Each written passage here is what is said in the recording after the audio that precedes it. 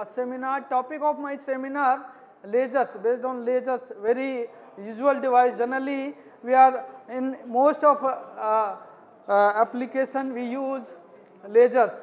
The topic of my seminar is fundamental and application, and it's tracing back history and present and some future application of this laser device or laser technology. So, the outline of my seminar is basically divided in 5 parts. In first part, I will show some brief introduction about what laser stands and some tracing back in history. And second part is just related with some basic principle involved in laser, and thereafter the kinds of laser. And fourth, I will show some basic properties of laser light, and thereafter in last I will show some applications, recent application and some future application of this laser technology. Now, laser, what stands laser? So, the laser, L-A-S-E-R, the first character stand to light, and then amplification by stimulated emission of radiation. That means light amplified by some basic special process that known as a stimulated emission.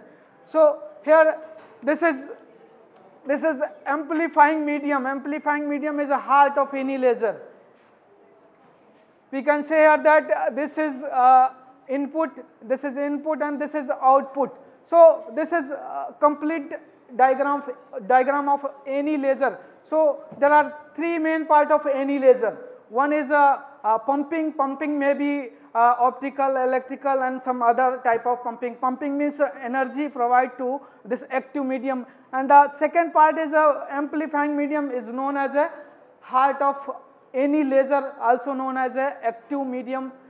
And third and last main component of this laser device or laser involved in laser technology is optical resonator. So, these optical resonator is a combination of 2 mirrors. Combination may be plane mirror, may be circular in size. So, this combined of 3 component known as a laser. So, this is the main. We can say here that this is complete formation of light, and this is back and forth amplification of light, and this is output light, this known as a radiation, laser radiation. Now, go in tracing back history of this laser. In first time, the concept of laser, related concept given by first time in 1917 by Sir Albert Einstein. Thereafter, in before this laser invention, a major microwave amplification by stimulated emission of radiation device produced by 2 Townes and Fellows, and Bosos suggested a practical method to achieving lasing oscillation by using ammonia gas. Thereafter, in 1916, that was the first laser, ruby solid state laser invented by T.H. Maiman. That was the first solid state laser. So, this is a diagram of a ruby laser.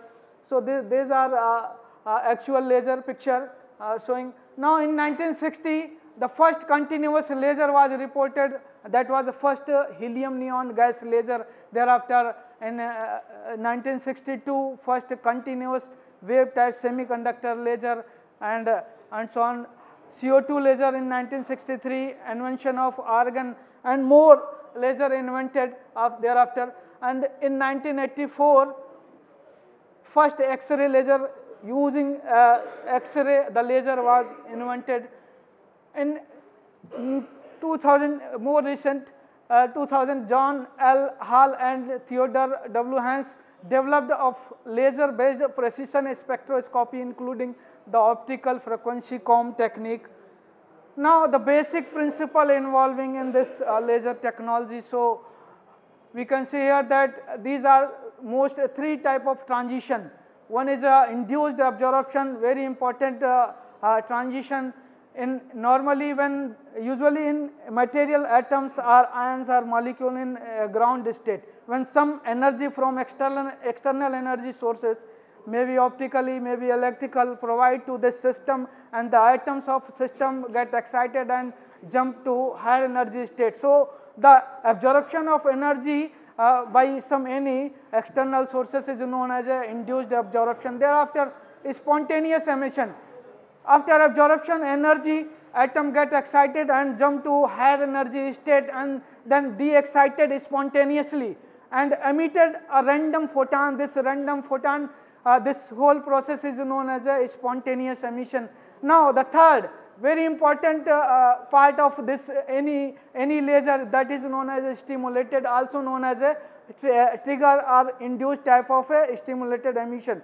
In this emission or de-excitation of atom or molecules or ions from higher energy state to lower energy state by some external photon, and trigger this photon trigger to this higher energy atom, and the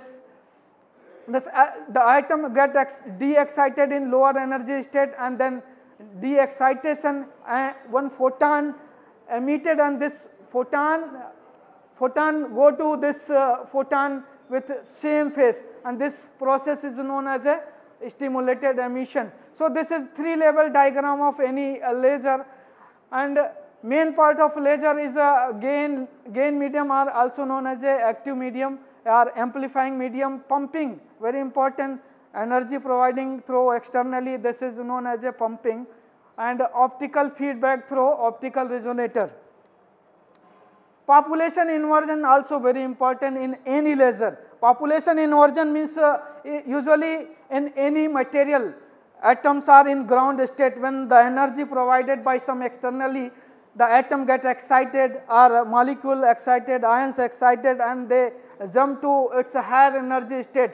A situation when the number of atoms more and more its ground state as compared to ground state this situation is known as a population inversion. So in usually number of atoms are more as compared to higher energy state. So this is a population inversion situation. If number of atoms more and more as compared to its lower energy state is known as a population inversion.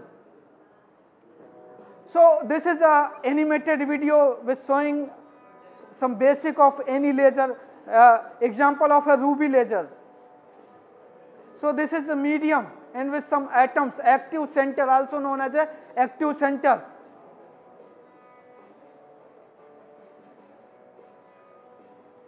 Also known as a gain medium or active medium. This is combination of mirror, highly polished mirror, 100%, near about 100% reflectivity. This is pumping technique, xenon flash tube, for providing energy to this active medium.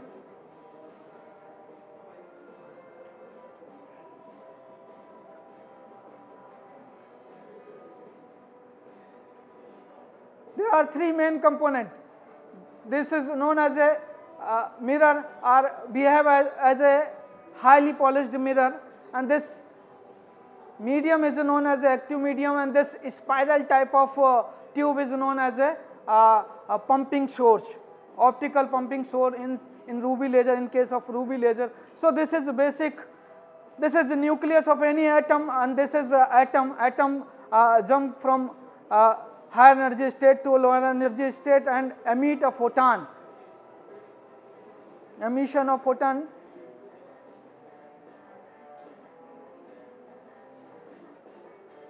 So we can say here that number of photon amplified, one photon and then back and forth reflection through these mirrors, number of photons amplified, and this is output of any laser. So in case of ruby, this is ruby output of ruby laser.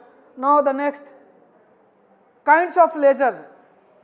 Kinds of laser basically in laser technology decided by the medium, active medium, which was used, which are used in medium which are used in as a medium. So generally there are three type of medium: solid medium, gaseous medium and liquid type of medium. On the basis of these medium, the laser type decided: solid state laser, gas laser and liquid type of laser.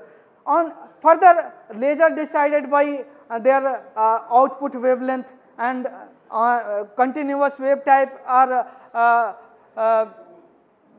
characteristic of radiation emitted from laser continuous type or pulse type of laser. And on the basis of pumping, optical pumping, electrical pumping, some chemical pumping, and higher modified advanced laser, nuclear type of pumping. So these are on the basis of pumping laser also decided which type of laser. These are some properties as compared to normal light, conventional light. The monochromaticity of any laser light is very high, means highly monochromatic.